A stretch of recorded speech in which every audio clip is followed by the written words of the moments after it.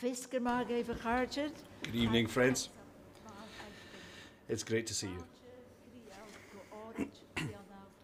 Welcome to the annual Sorley MacLean lecture. This is going to be following a series of there was a series under Duncan Ferguson a number of years ago of lectures, and some of those people who delivered them are here tonight. Welcome.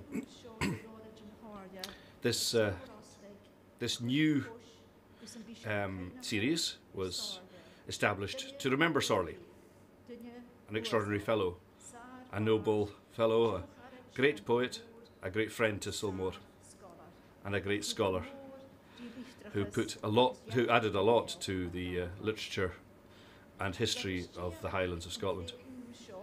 In establishing this new series, it is we intend that there will be a scholarly lecture each year through the medium of Gaelic. This will give us the opportunity to add to the status of Gaelic scholarship in things like literature, history and culture. And recognition will be given to great scholarship through this as well. Following Sorley's example, we hope to have scholarly views from the inside.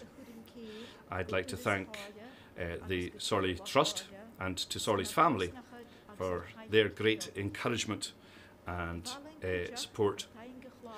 We'd also like to record our thanks to Abigail Berniat, who is the head of research here at Sabhal Mòr and who conceived this idea in the first place.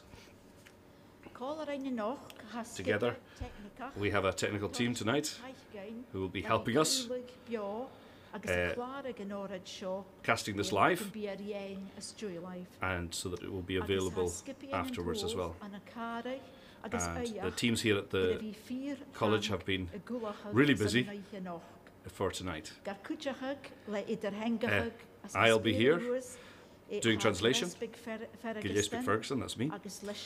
And so everybody who's been helping, thank you all. Thank you to the audience here, everybody online as well who have joined us. Lastly, we are very thankful to our great scholar and speaker tonight, Professor Donald Meek. We're thankful for his willingness to launch this new series. I would like to welcome Dr. Donald William Stewart to come up here first of all and to say a few words about Donald.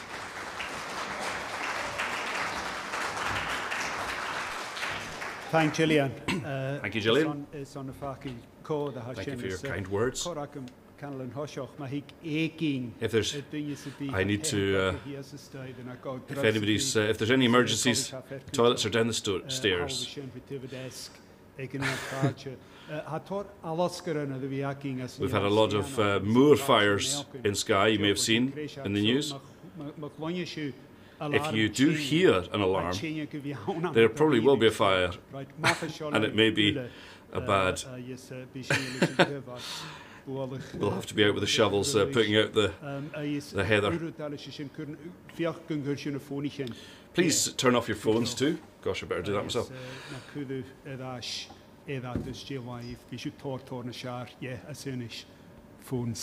Better off without phones.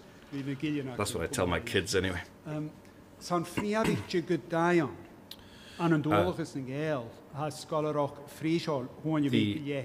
The scholarship of Sorley MacLean is deeply rooted in his Highland community. He very judiciously wrote about what he heard within the heritage.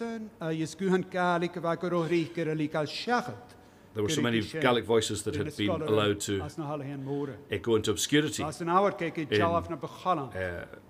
universities. He gave us a very true picture of life here. He also spoke about the ill will against Gaels in his scholarship. He did some great, showed us some great new perspectives on the Highlanders, the effects of the economy and various other impacts upon them. James Hunter said that this was probably one of the first efforts in this vein in Scotland, and it was done by a Gaelic poet. And we will be adding to that tonight with an excellent Gaelic scholar. It's our duty to follow in Sorley's footsteps in terms of research and writing about history and the culture of the Gaels from within that heritage and culture. That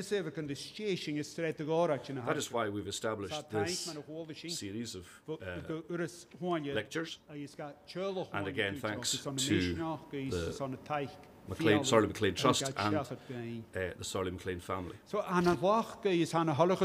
a great pleasure to say a few words about our first speaker, Professor Donald Meek. We couldn't have a more appropriate or better speaker. Tidy man to his boots, but who also has connections with Skye through his mum in Strolimus and Uig and in Achnacloich here in Slate. His scholarship from the Middle Ages and in religious poetry of the 19th century and many, many, many others. He has won great renown in the academic circles, various accolades from Aberdeen, Cambridge, Glasgow, but this heritage is. And on the screen now you should see some of the recurring themes. When I was reading a book called Fact or Fiction, I may well yet. I think I might need another lifetime to do it though. You'll have to pray for me. There's a very able lady, Kathleen Macaulay. She made these kind of tables that would show clearly the subjects, where they were recorded, those who were gathering the tales for the School of Scottish Studies. And you can see the bad factor. The factor does bad things. And you can see the horrible things they did. He continues. There's no end to what a bad factor can do.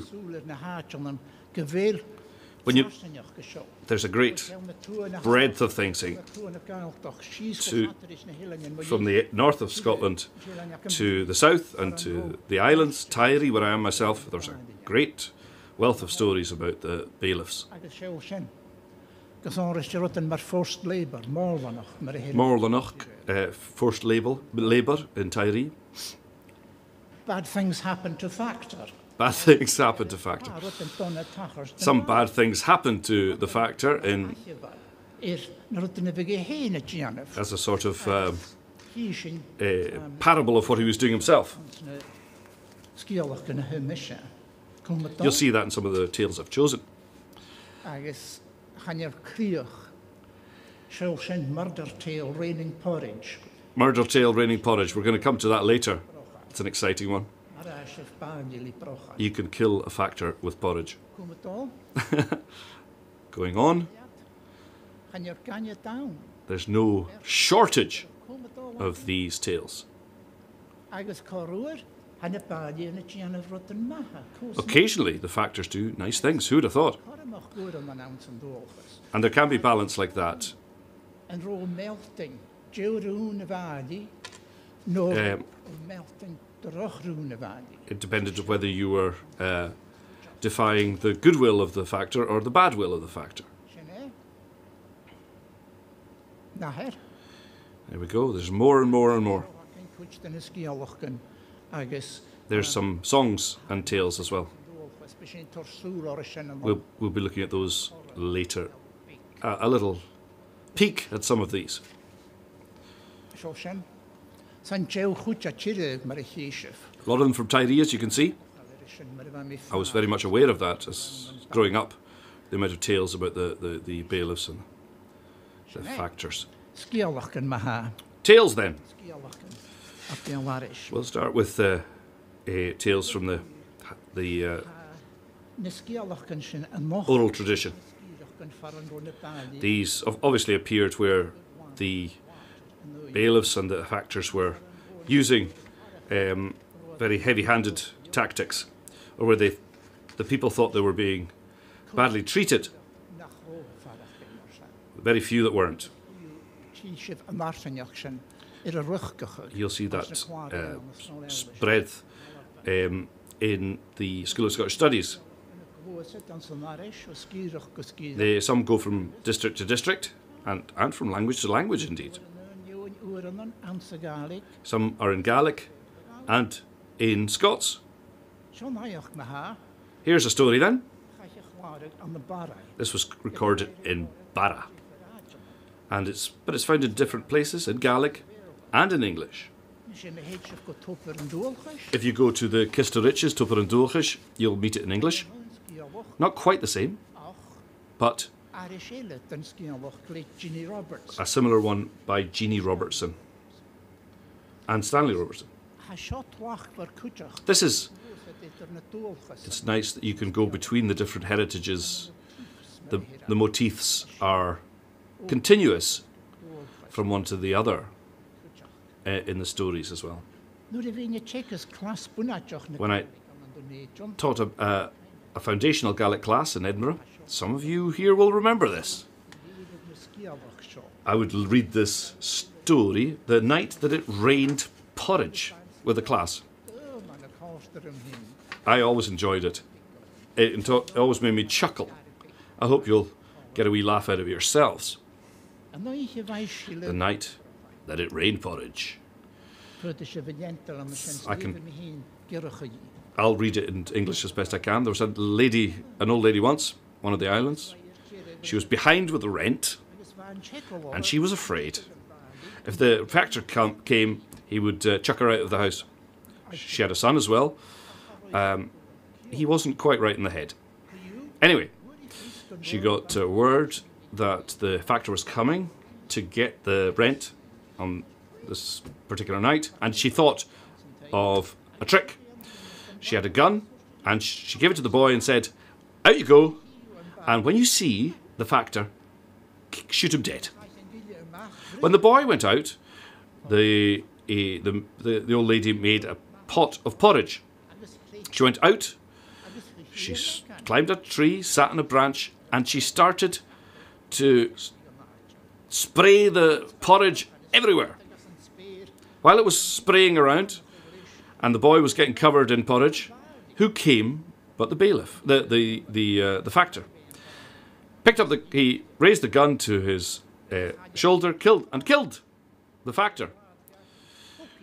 The old lady hid, but then on the way home, she exhumed the factor and put a sheep in its place. And the boy told his mum what had happened. "I did it, yes, but it was a crazy night because it was raining porridge." Anyway, people came looking for the factor, wondering what had happened to him.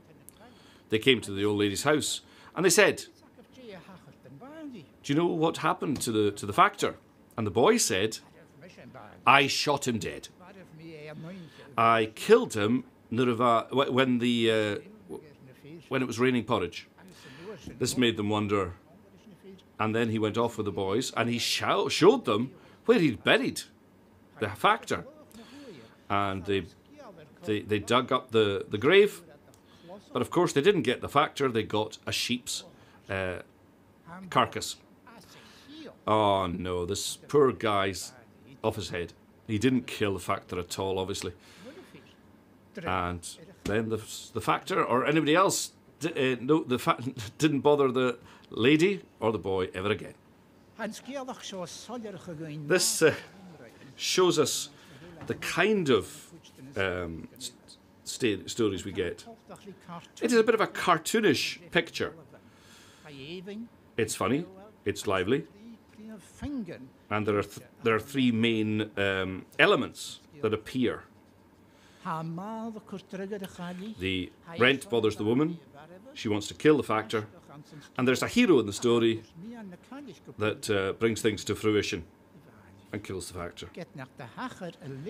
Obviously, such a thing never happened in the Highlands, thankfully.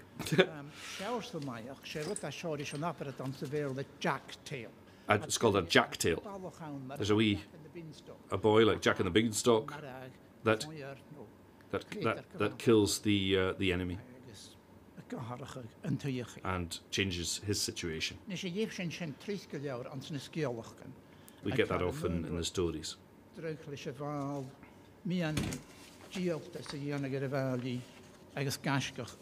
Yes, so we get this where the factor is upstaged or got the better off by a young boy. This is also in the law of the factor. This story was written out beautifully, as you can see it, by Donald MacDonald in South Uist, as you can see on the screen just now. He was very good.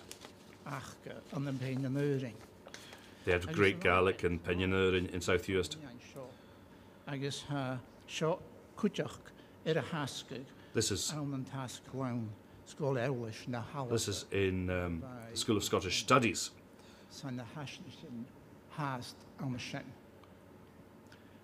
School of Scottish Studies archives in Jew.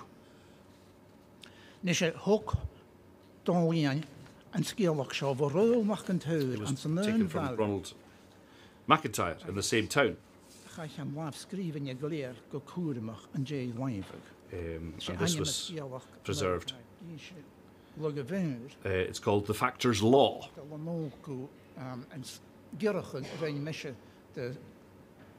Here's a little summary, which I'll read as best I can.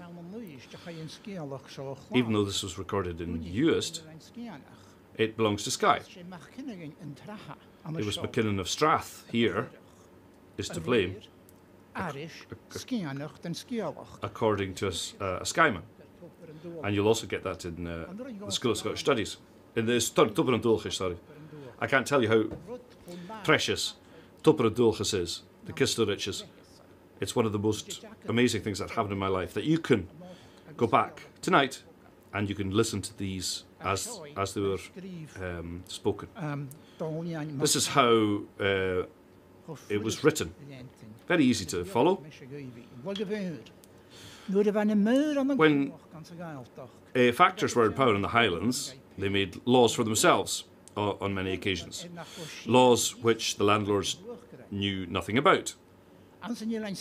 In Skye at that time, the factors had it as a law that if anyone died, the factor would come and he would take away the best horse that he had in the stable. Now, it was always the horse in the corner beside the doorpost that would be taken, as it tended to be that the best one would be tied in the corner at the doorpost. On that occasion anyway, in Skye, a man died in the area, and as usual, the factor came to claim this doorpost horse. The only people in the house were the widow of the deceased and a little boy about 4 years old, and they only had the one horse. The factor said that he was taking away the horse.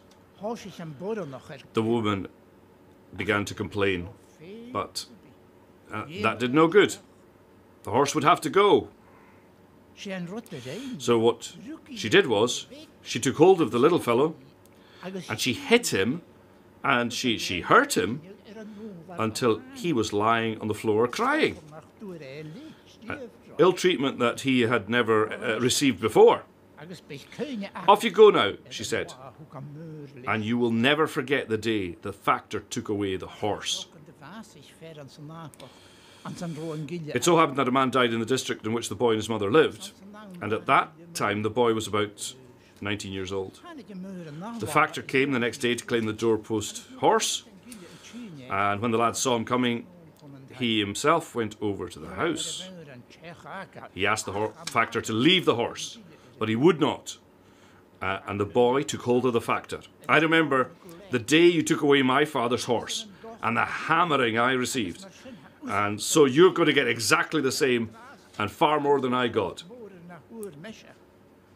He set about the factor, kicked him, and gave him a good doing. And when he was half dead, he cut off his head with a knife, and he went to the landlord's house. Landlord came downstairs. When he saw the sight in front of him, he didn't know what to say. The boy then told him exactly what happened with the doorpost horse. I had no idea that my factors had that practice, but it won't happen anymore. But off you go and bury the head with the rest of the body, please. The boy went off. He buried the head and the body of the factor, and from that day to this one, no one has heard any more about the factor's doorpost horse. So there you go, that's what happened in Skye.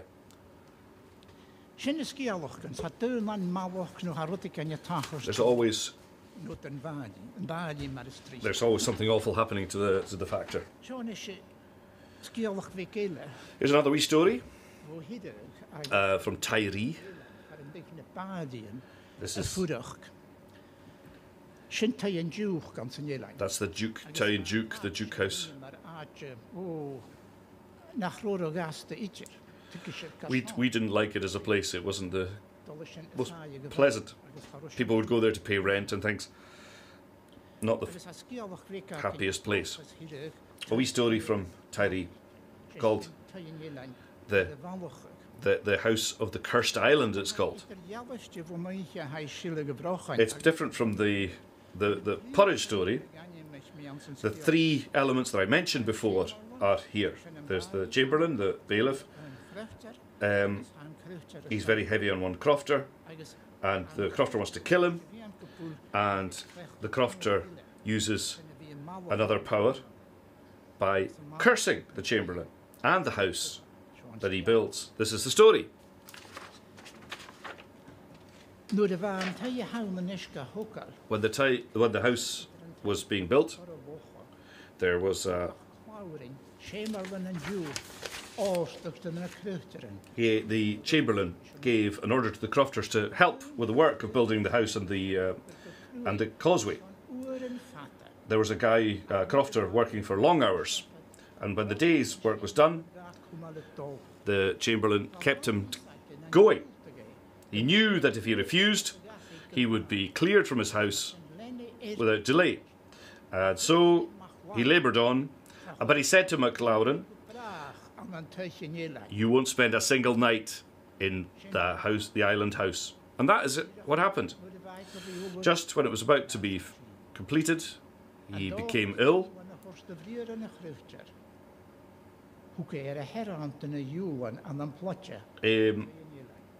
He was, in order to contravent the curse, he was ordered to be taken in a blanket to the house, but he died before he got over the threshold. This is not true history. It wasn't the Chamberlain, MacLean. He didn't build this house. This was built in 1748, when there was a different bailiff there. He didn't come, Callum didn't come until 1801. So MacLean couldn't have been part of this story about Highland House. He stayed in it, but he didn't build it. In the first version, and there are different versions, the bailiff isn't named at all. It's pretty much as is, but that the bailiff is not named. Just Mbali, the bailiff, the factor. So perhaps a storyteller put the name in to give it more weight in his mind anyway, by aiming at somebody who had existed. It made the story stronger. They're not detailed in that way usually, but of course a storyteller can add the name if he wishes. That's how this works. Bad factors. But as we saw, the lovely tables that Kathleen made for me, there were also good factors. And some of these stories are just as good as the nasty ones. I got one from the mainland. The Red Captain of Glenlyon. This appeared in the Celtic Monthly, as you can see just now.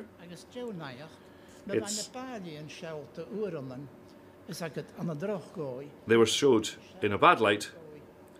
They might also be shown in a very positive light. And this is it. This is one example. Red Captain of Glenlyon.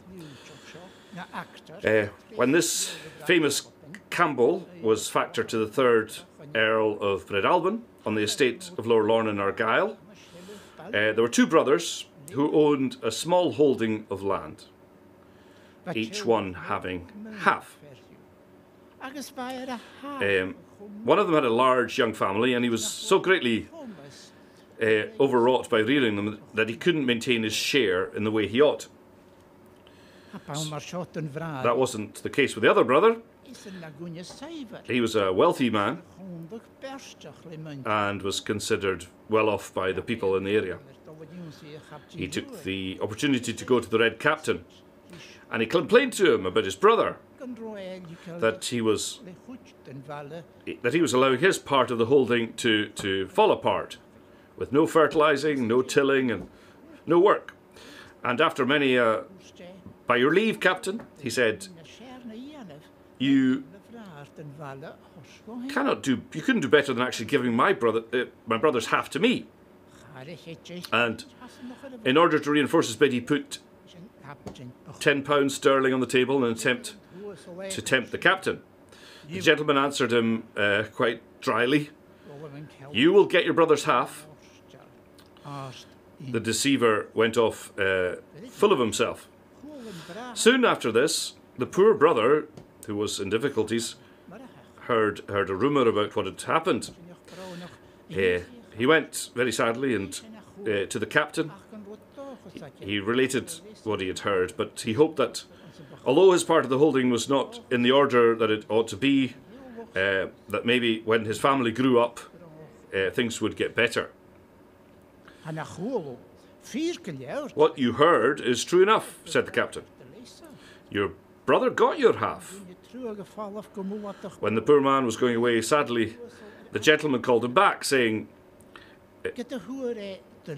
"Although he got your half, he didn't ask for his own half. You go back, and when Whitsun comes, I will put you in possession of your brother's portion. And, poor fellow, here you go, here's £10 sterling for you, which will help you to rear your family, and with which your brother tried to bribe me." Great wee story there.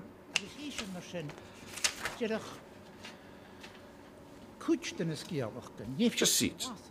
Just a wee taste of, a small taste of these stories. It's amazing researching them and see how these motifs that I've mentioned, how they carry from one story to another.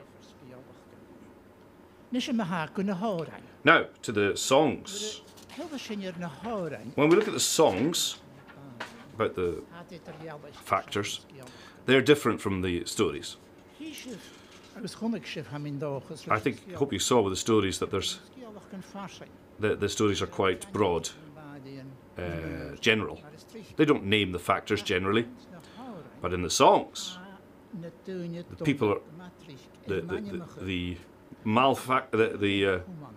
the bad folk are named.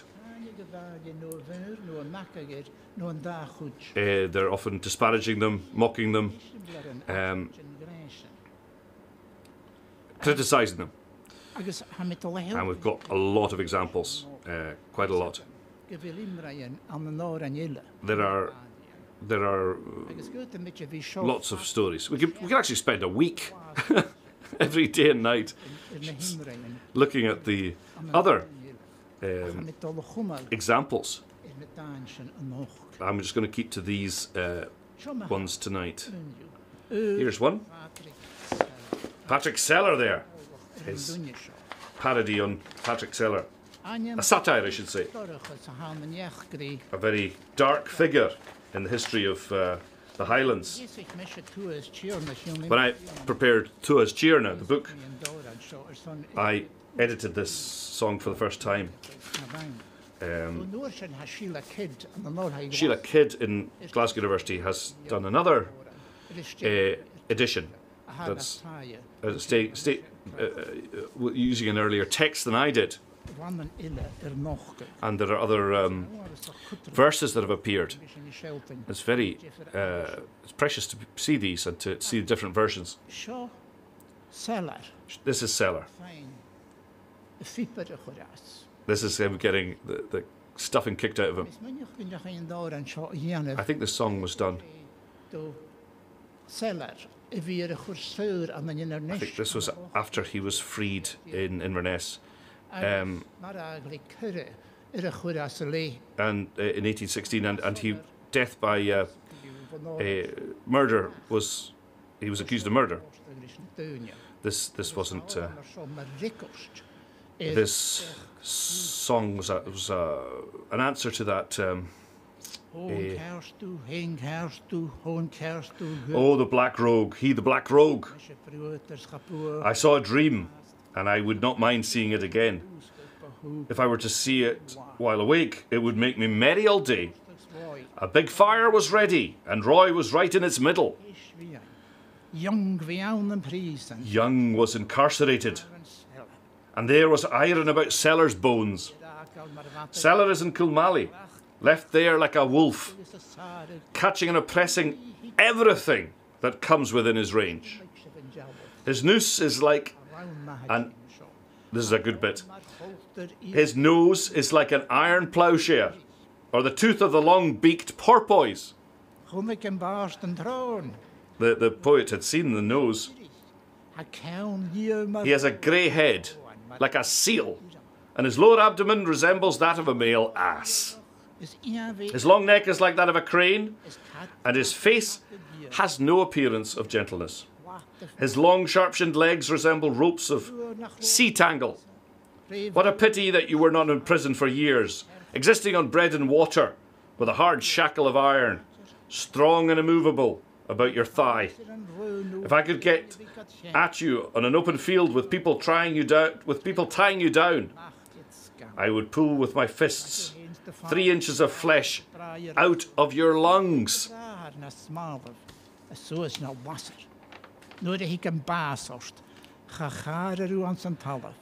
Ach bych de charkish horal, maar oudrich ultum achi.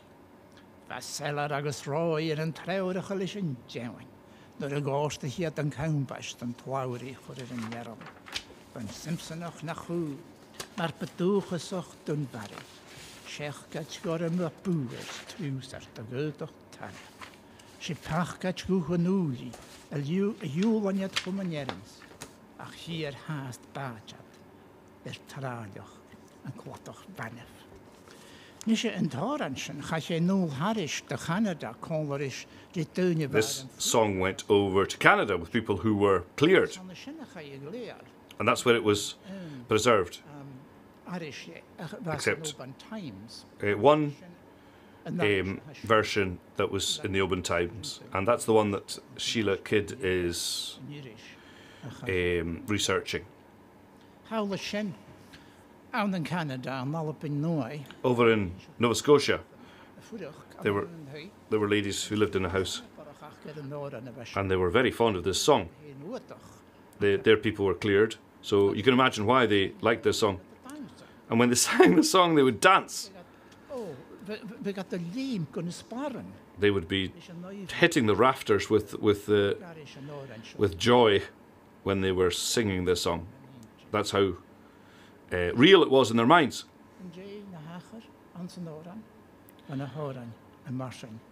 These songs lasted in folklore. The way in which they were sung and preserved. They felt that there was some kind of justice to have these songs, that these songs in themselves represented some kind of justice in terms of psychology that is behind a lot of this folklore. It gives some kind of relief to people and encouragement, and it gives them a chance to kind of find closure. Now to Skye.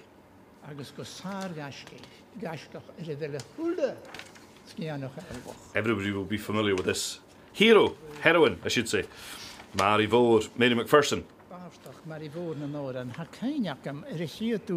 I remember the first time I came across the song that I'm going to do. This is the elegy song on Sheriff Ivory.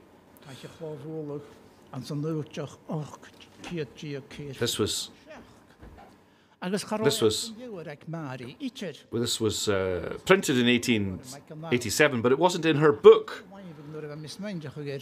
Afterwards, when I thought about it,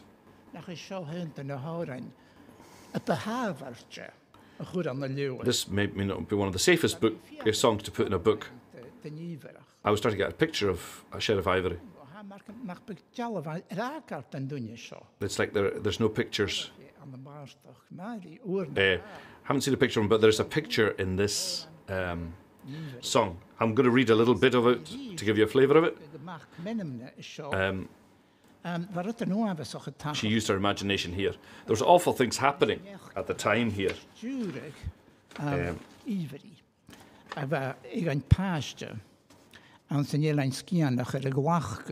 They heard that even a child was taken in Skye, and some had to be paid to free the kid. And they would blame Ivory, who was running things. He was the one who should pay for it. So this elegy song for Ivory, this is one of the most powerful and creative songs that Mary ever actually created. This is the broadside here. This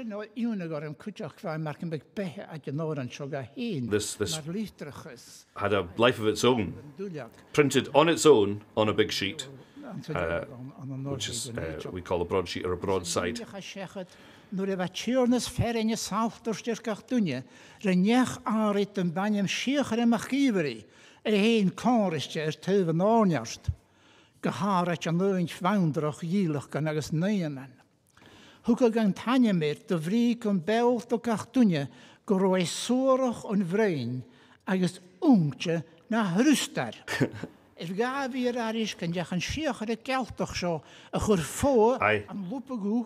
I heard a story on a very happy note, and were it not true, it would be hard blow that the mean coward had been stuffed in a hole without a board or a rag fixed round him.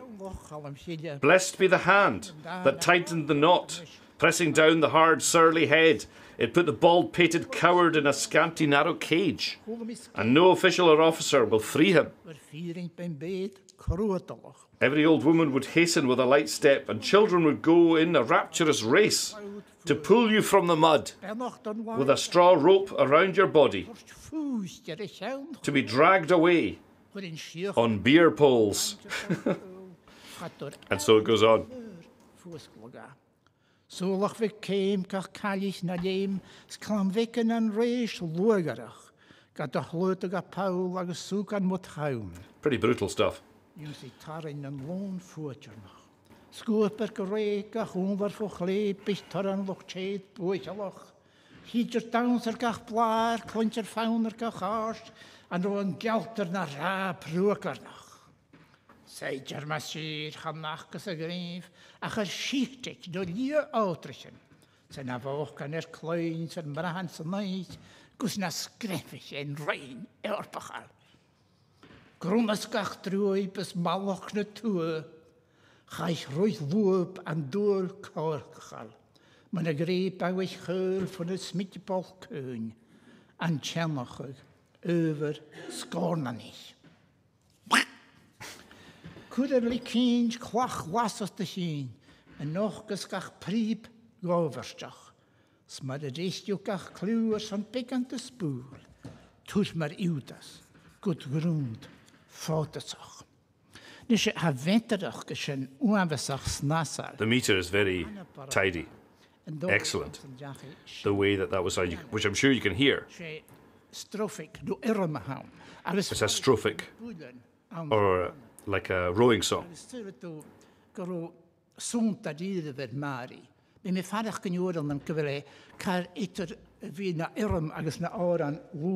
almost like a rowing song or a walking song. The beat is so powerful. In Tiree, we had a hard time ourselves. There was a particular fellow who was very well known. The black factor, or the big factor. There's the boy there.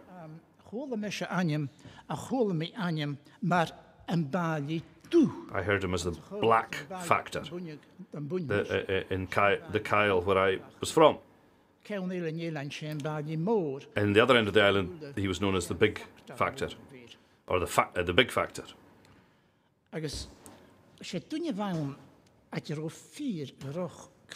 He had a terrible reputation. That's what I heard about the black factor initially. He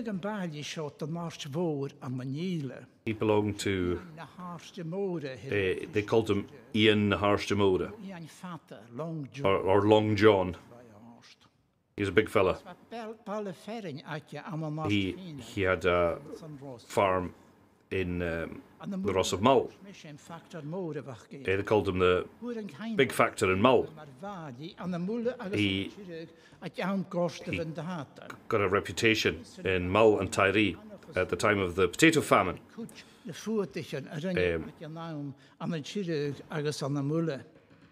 During the time of the clearances in Tiree.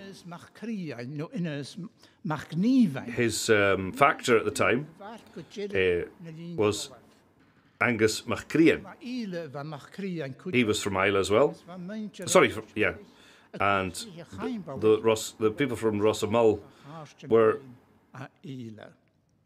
that he is giving land to his friend from Islay, to his relatives in Islay. I remember when I was gathering years ago, listening to John Campbell doing. I remember a fellow reciting this verse. This was about Johnny Campbell, big Angus MacLean, the terrible skinner of the land. It would really give me a lift if he was buried in Kilchoman. Shit, that's the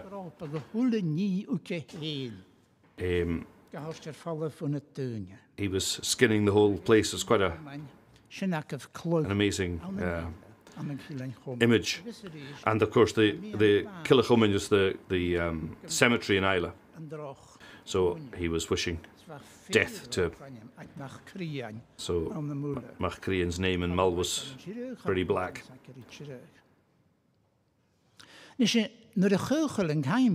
When he died, the black bailiff or the big bailiff in 1872, it was reported in the Open Times And here you can see in English. I get a break, thank goodness. Years he managed with rare tact and ability and much discretion the extensive possessions of his grace in Mull, giving entire satisfaction alike to his noble constituent and the many tenants on his estate.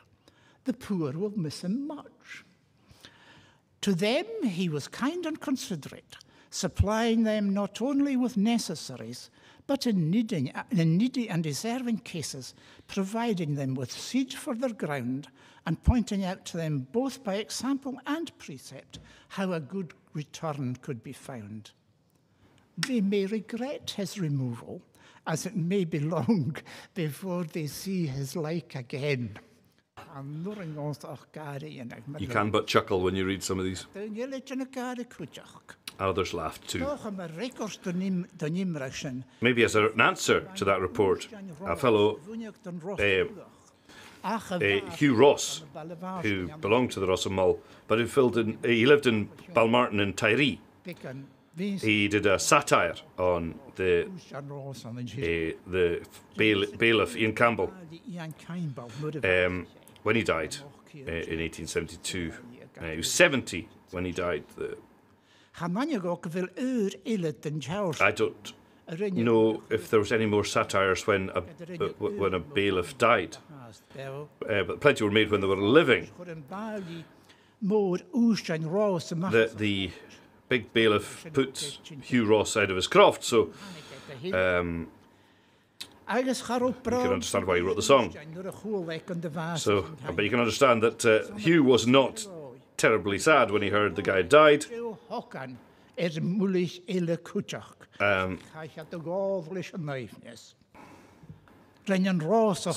they had some drinks to celebrate.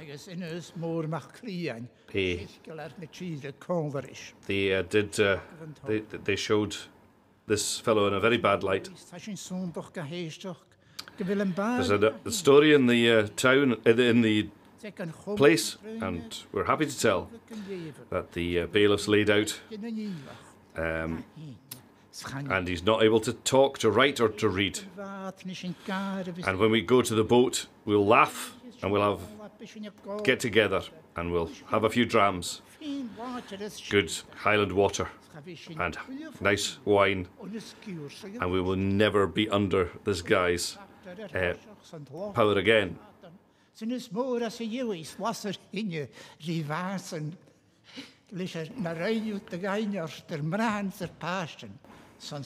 Talks about all that he did to the ladies and the kids, the awful things that he did against the people.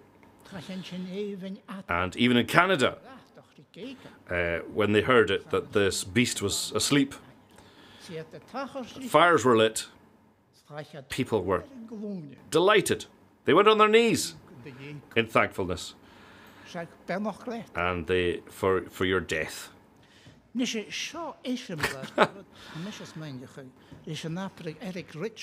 is what Eric Richard would call Eric Richards' contested biography. Contested obituary. Eric Richards when he did the book about Patrick Seller, I talked to him a lot. I think I helped him out to publish that book. It's a great look at Seller, and amongst the things that were valuable, the opinions of Eric Richards about the things that happened.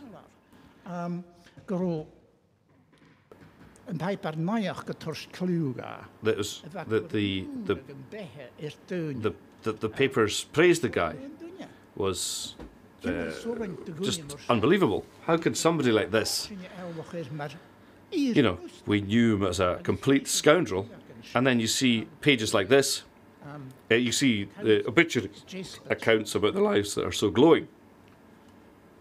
There were other stories about the bailiff Ian Campbell. I think this is as good an example as we have in Gaelic. When you look at the Oban Times, and the song. Contested obituary. And when you look at contested obituaries, there are other ones, but there are none as good as this. They said that he died of worms that were eating his bodies.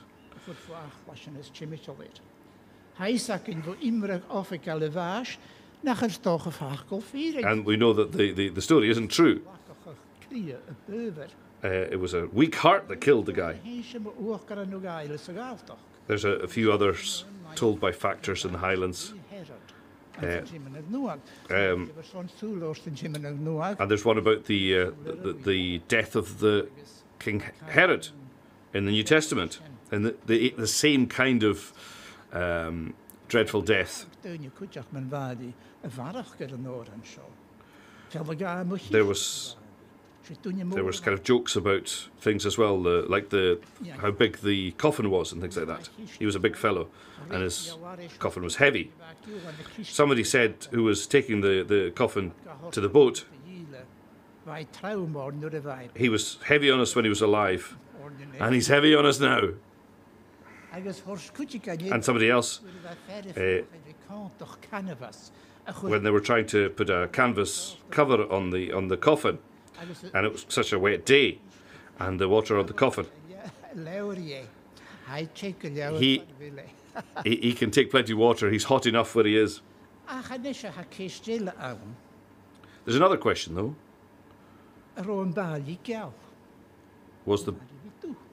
Was the bailiff ever white, as well as being black? There are views that were kind.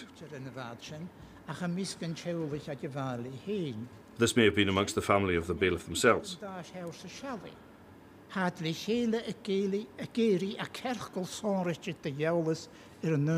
They come from the same kind of circle of knowledge of the same person.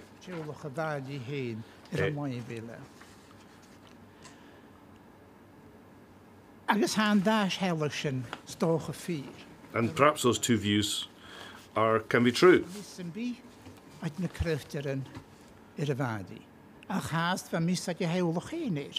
His own family loves him, and it can be said that these views can be true or false, because neither is complete. And I think that's true of the factors. Perhaps if we could to put the two views together, perhaps we could get to a measure of truth.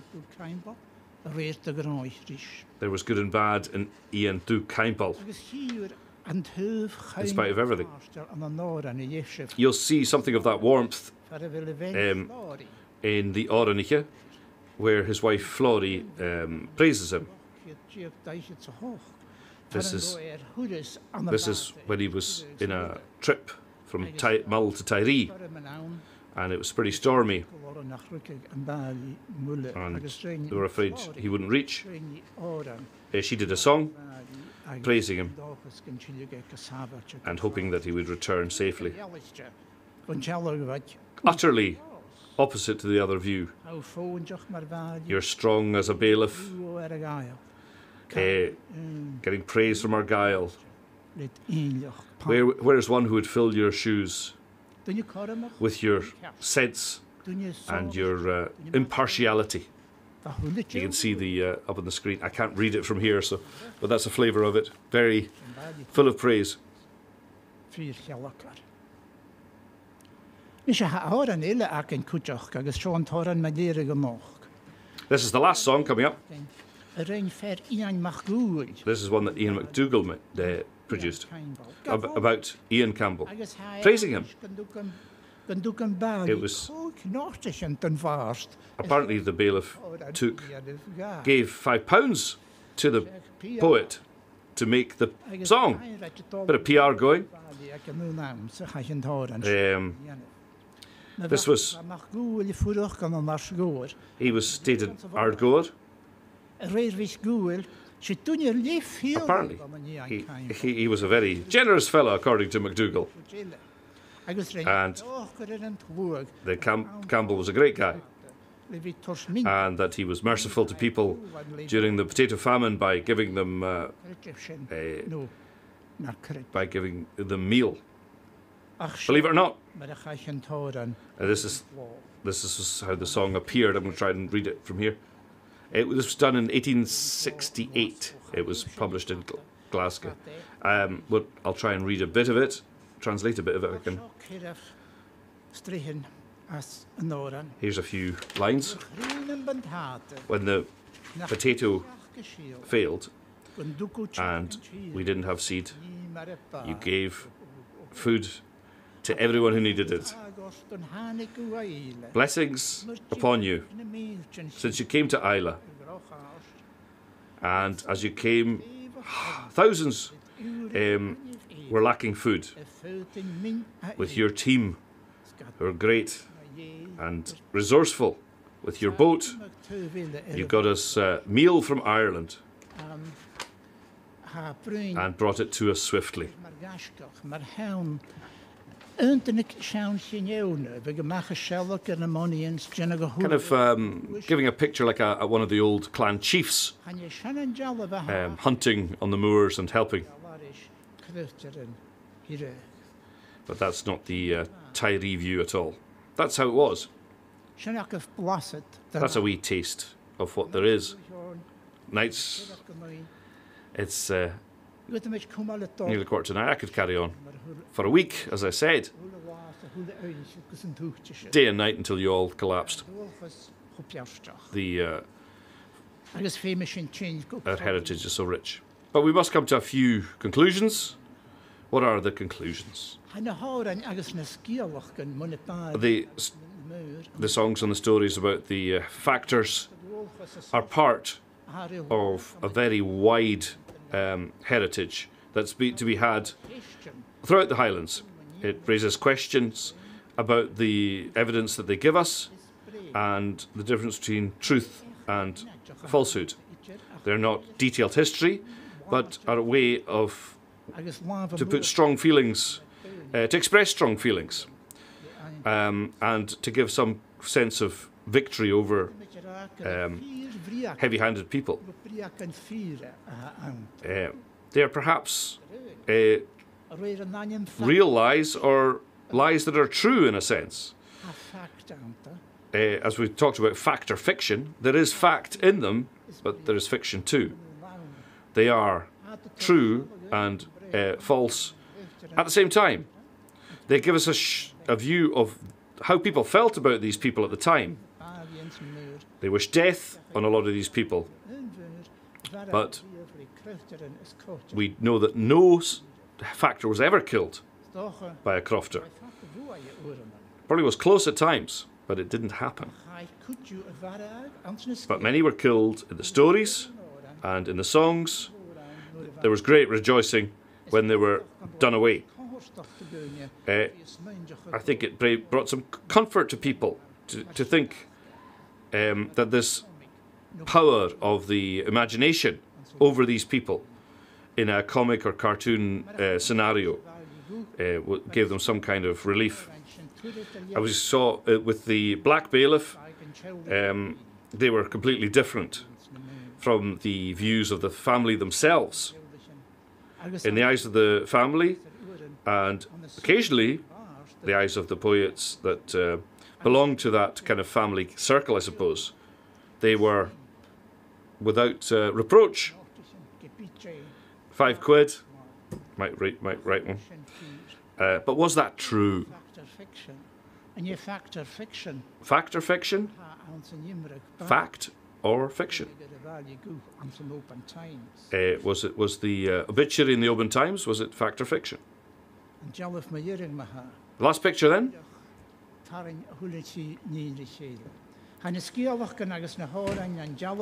There, a picture of strife between good and evil.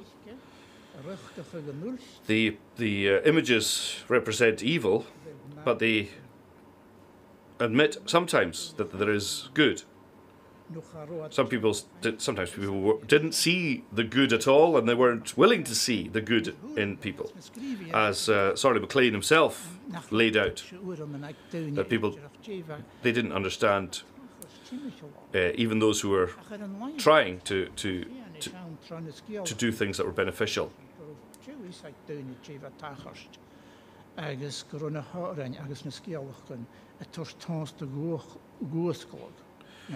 But these songs gave them some kind of closure.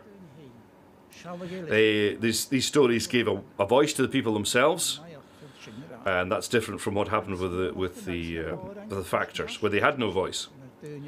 The songs and stories gave some encouragement to them that the people were stronger than the landlord. That's the kind of world we need, where good can conquer bad. The stories and the songs were part of the social media of the day.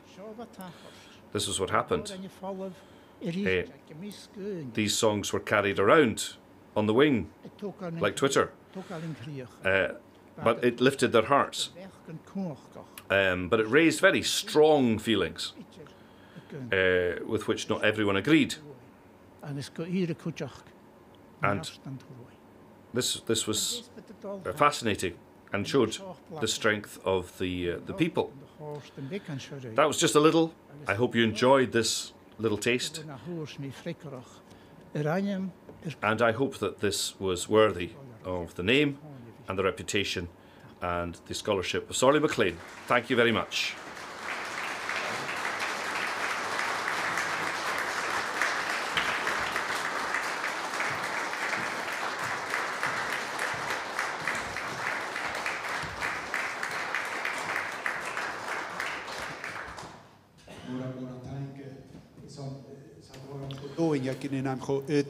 Many thanks for such a lovely address of such depth and such lightness at times too.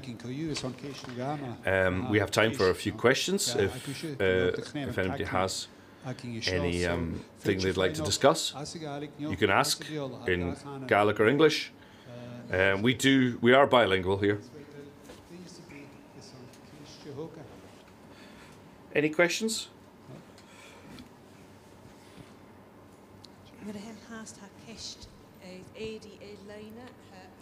A question has been raised online. I'm not sure if I'll be able to hear it, but if it's in Gaelic, I'll translate. The debate's still going, so I'm happy to answer questions. Shannon McMullen and Kate Breton asked, Jos Neil Vick, Joe McNeil, that he had a story that was similar. And then, oh, Shílig na Líche, it's a different word, but it's still porridge. And that, it's recorded on Strúna Gael, if anybody wants to see that. This is Joe McNeil, famed storyteller and tradition bearer in Cape Breton, and he had the reigning porridge story.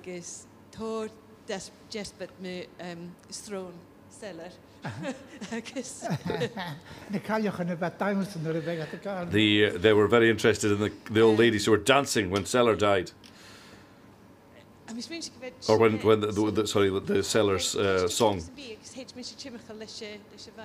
So the mic's going around. I'm not hearing very well, but I'll do my best to translate questions that come.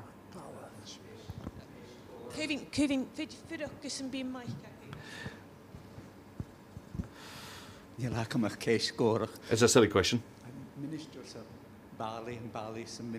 Minister and the bailiff. The minister and the bailiff. Between the minister and the bailiff, who was the worst?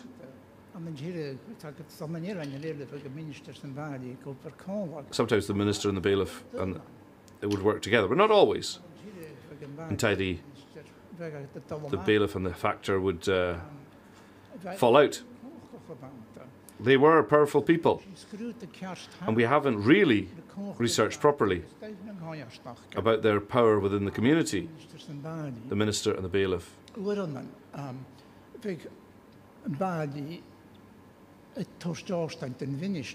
Sometimes the bailiff would order the minister, but also sometimes vice versa.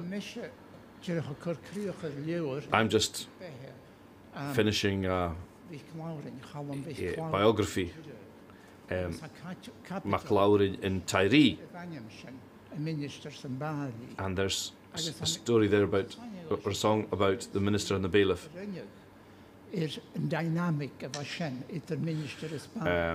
That's the first thing I've seen about the dynamic between the minister and the bailiff. The minister would be a landholder, and he had power, and so they were both powerful people.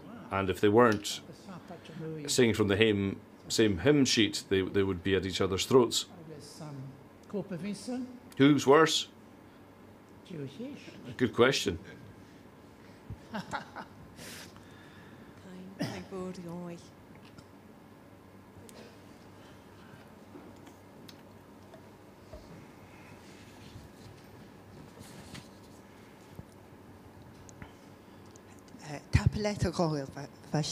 Thank you, Donald. It was wonderful listening to the stories. You were talking about the motifs that continue through a lot of these. You showed us the satire on Patrick Seller.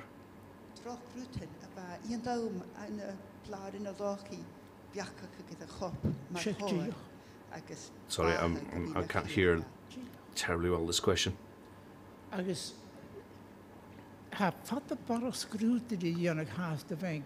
There's a lot of research to be done about the wells of knowledge from which these poets drew. Where did they get these motifs? Some were Highland.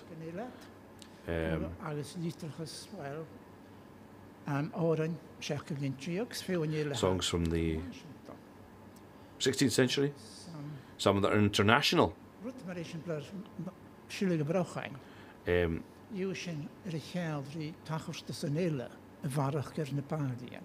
In terms of the porridge story, you'll get that in other situations, not just about factors, but different situation. Are there other ones we should think about too? You'll see more of them, I'm sure.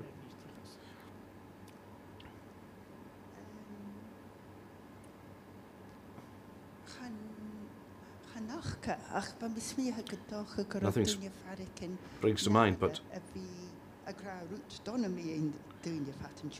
sometimes people maybe felt guilty about saying bad things all the time.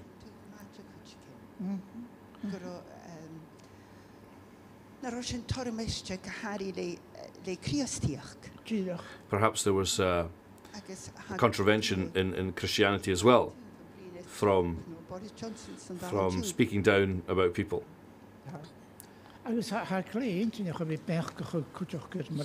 Interesting to consider how that happened. What were the contraventions of speaking the truth from the church and from just politesse as well? Sorley said that people would doff their caps to the factor. There was still a great deal of manners and there's a lot to be done in terms of these subjects.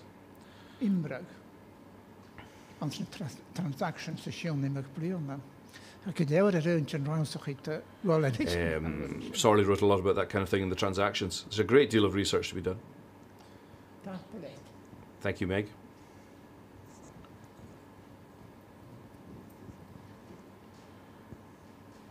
That was really interesting. Thank you. I'm not sure if there's a silly question. I've been thinking about this for a long time. We hear about factors who are very famous, like Seller. Is there a pattern between how the landlords hired these guys? Did they? How did they get hold of these guys? Were they trained?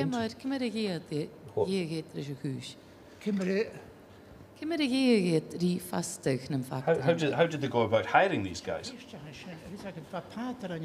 There was a pattern.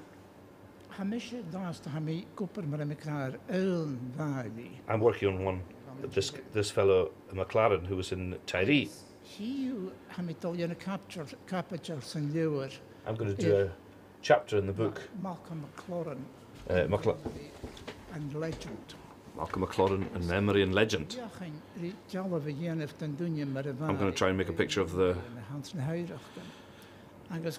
of him in terms of how he's seen in the States. There are templates that they use.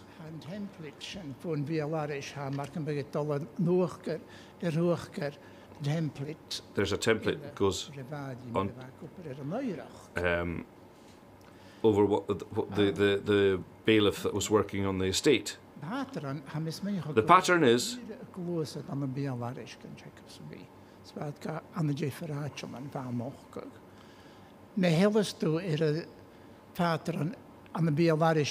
the pattern in of the folklore for Cellar.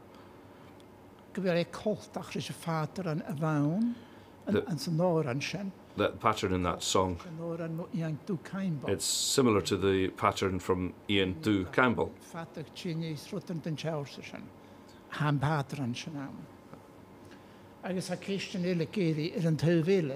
There are questions that arise on the other side. Was the factor as bad as people said? Were these guys totally awful? The questions are still being asked. I'm trying to answer this question for MacLean in Tiree. He was a doctor before he became a factor, and so he would serve people as a doctor in Tiree. At the same time, he was in control of the island. So there's obviously different sides of these templates. I'm not sure if that answers the question.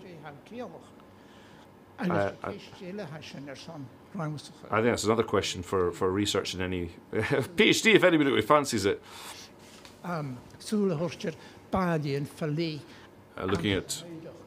Looking at different factors in their estates. There's ways of accessing this. So a lot of these archives need help from people to save these things, and so we're being invited to look at some of these archives now. So there's an opportunity to do that maybe wasn't there 20 years ago. Have a look at the bailiffs in the north of Sutherland or in Kintyre or these places. There's a lot of interesting work to be done.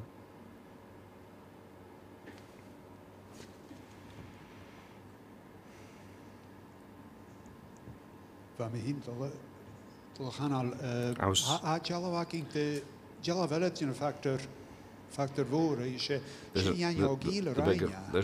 there's another story on the big factor. Ian Gila did a this is John Lauren Campbell, not John Lauren Campbell,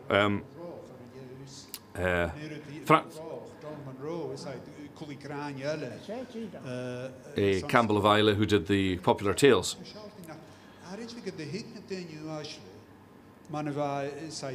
It shows that maybe that the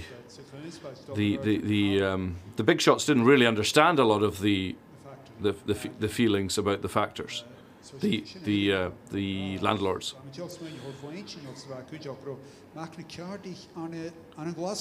Interesting. It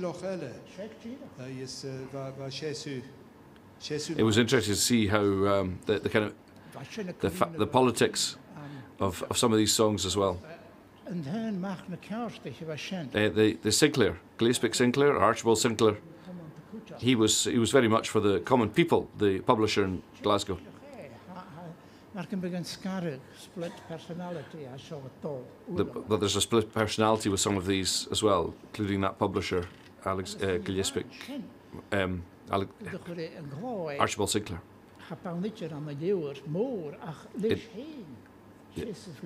Interesting. This little poem in a tiny little printing. This was a debate that was going at the time. So the Black Bailiff got round Archibald Sinclair to get this printed. He was on both sides of the story, both sides of the fence at the same time.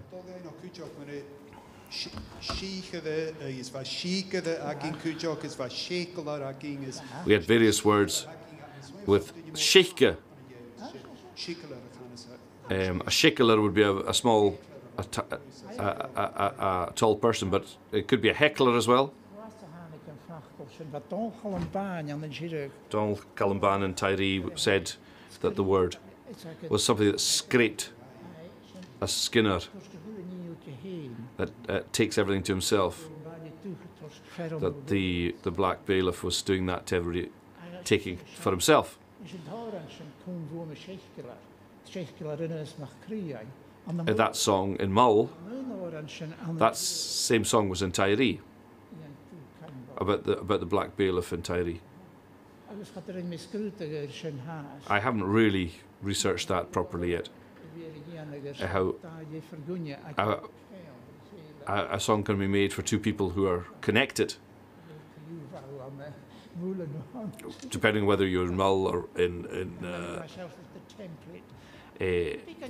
Tyree. Bit of a template that can be shifted from one person to another. Sorry, I'm not hearing terribly. Last thing, the Irish. Have you looked at the Irish? There are people working on this. Paul Ward. Have you heard of Paul Ward, professor in Cambridge? Lovely fellow, and he is very interested in the factors, the bailiffs in Ireland, and what was happening in Northern Ireland. He was with me in Tyree last year. But we had a fantastic week considering and discussing these bailiffs in Ireland. Paul is on that from the Irish side, and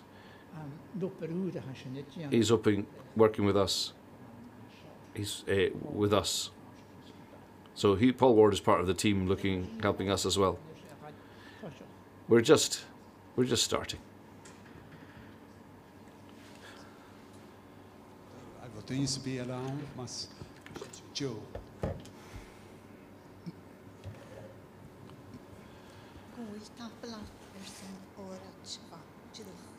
Thank you for a lovely address.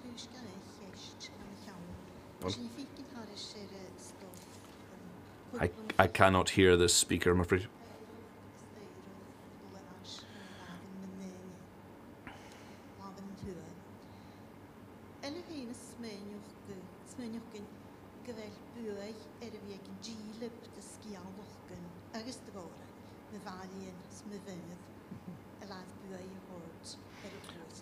Sorry, folks, I couldn't hear any of that, I'm afraid.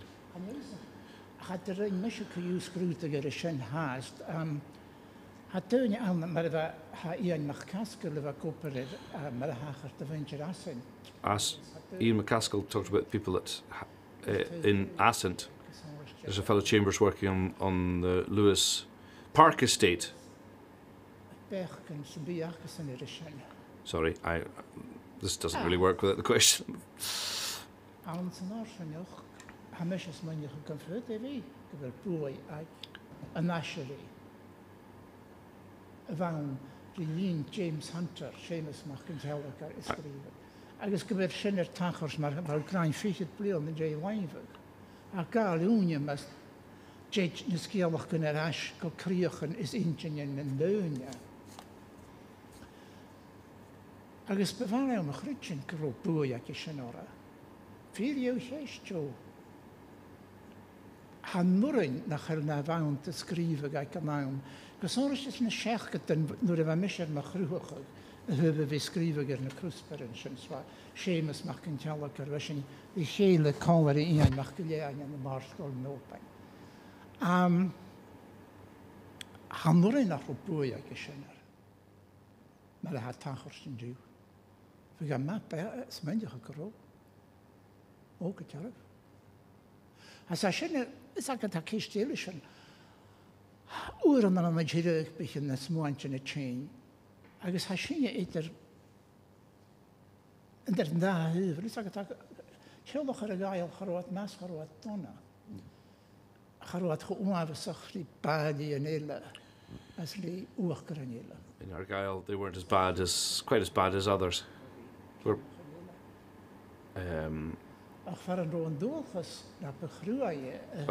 so in Tyree, we weren't so keen on owning the land. So yeah,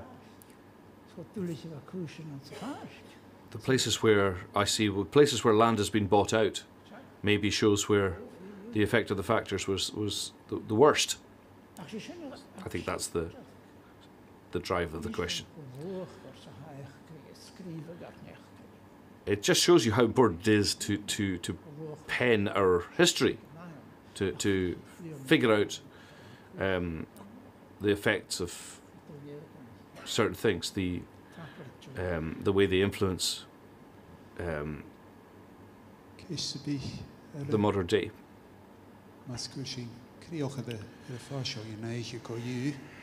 Any other questions? I'd like to thank everyone who have helped us to organise this night. Sorley MacLean Trust, Sorley's family, everybody who's worked behind the scenes, and me here. Sorry I missed some of that stuff. Technology's tricky sometimes. But our most important thanks to Donald for such an interesting and fascinating address. There'll be a few drinks waiting outside. Thank you very much, everyone. Mór an thank.